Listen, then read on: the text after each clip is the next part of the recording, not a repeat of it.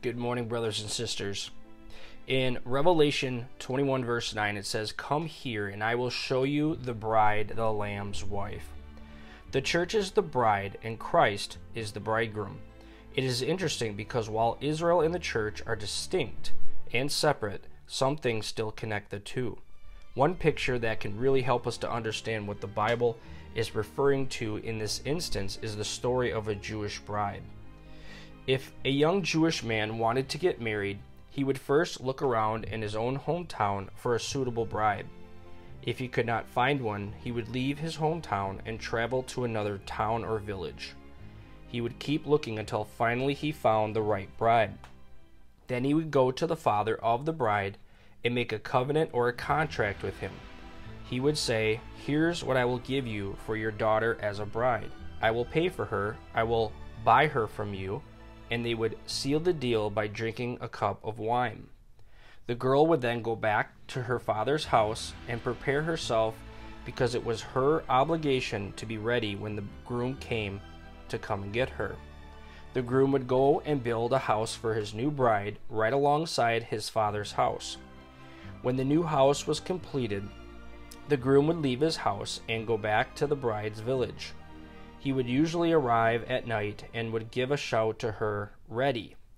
Without any warning, when the bride heard the shout, she would come out immediately. She wouldn't say, "Hey, give me another week," or "give me another month."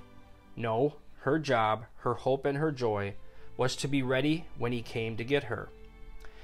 They would then leave together and go back to his father's house, where for the next 7 days there would be a wedding ceremony.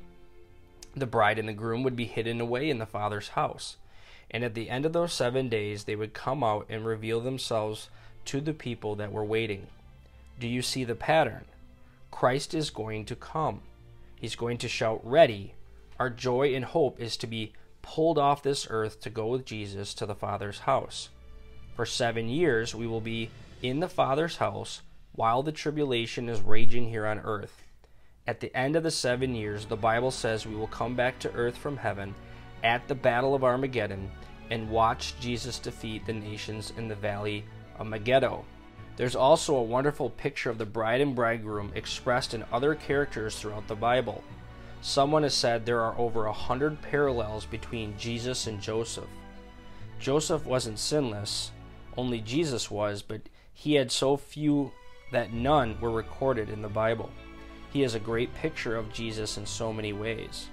He was loved by his father, hated by his brothers, but one of the most unique parallels is found in Genesis chapter 41, where it says that Joseph knew from Pharaoh's dream that a famine was coming, a 7-year famine.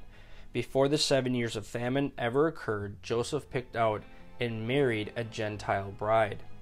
What a wonderful picture of Jesus Christ, because he is going to take home his Gentile bride, the church, the believers in Jesus Christ, before the 7 years of famine and tribulation ever begin.